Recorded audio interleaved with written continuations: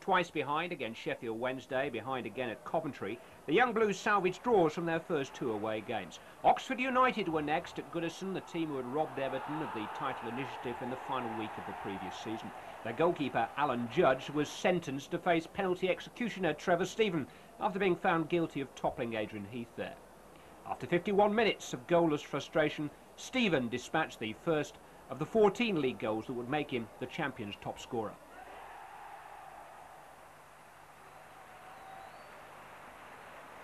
But the game was far from over, and Oxford equalised.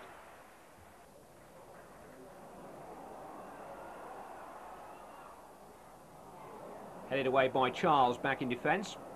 Here's Houghton, the Oxford goal scorer, but very cleanly stolen from him by Harper. Now Stephen. Harper again. Oh, he caught hold of that one.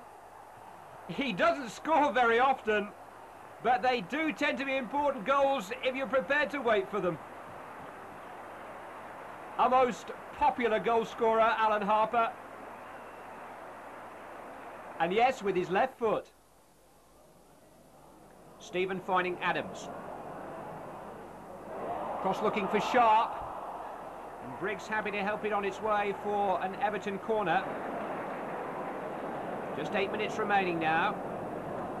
And after, well, a forgettable first half display, Everton inside of a deserved victory. Watson forward for the corner.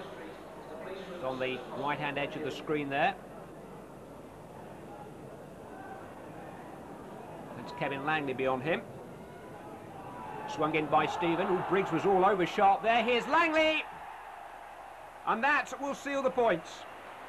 May just have taken a slight deflection, but I fancy Everton might have had a good case for a penalty anyway. Briggs' challenge on Sharp, punished though in no uncertain terms by Kevin.